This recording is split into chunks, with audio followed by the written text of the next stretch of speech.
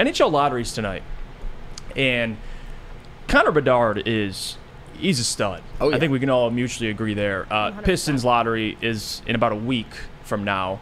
Victor Wembanyama is a stud. Two teams that, listen, we're rooting for to win the lottery. I think we can agree that the NHL lottery, there's probably more of a chance that the Red Wings can slide, so that's always worrying. I mean, the Pistons, at least if they slide, they'll still be picking top 5. The Red Wings could slide all the way to 7, 8. But in your opinion, if you had to pick one, which lottery are you looking more to, and which lottery would you rather win?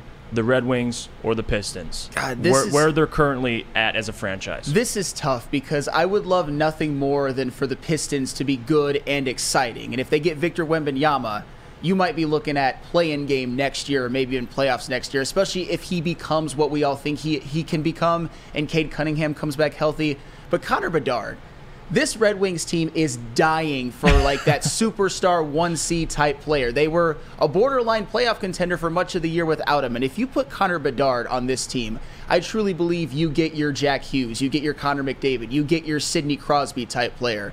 And that might be the last piece to a team that could contend for cups. As of right now, we already see a team with Dylan Larkin, with Mo Seider, with Lucas Raymond, with guys like that next year should be in the playoffs.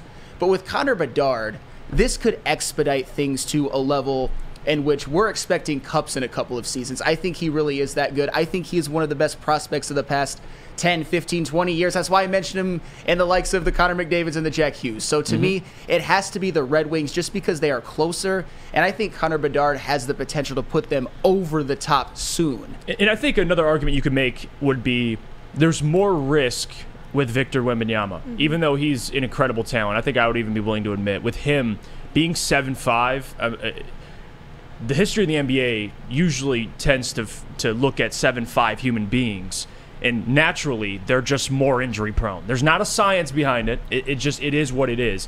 There's a lot more risk with Victor Wembanyama. I'm willing to admit that. So for me personally, even I would say, if the Red Wings win the lottery, my goodness, what it would mean not only for the Red Wings to kind of kickstart this, I wouldn't say rebuild, but retool a little bit.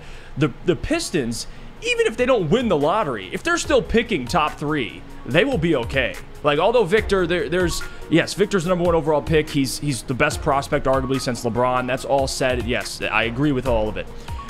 But there is more risk with Victor. We can agree there. With Connor Bedard, what he did this year and last year, I think the point differential from him and the next guy was 35 points.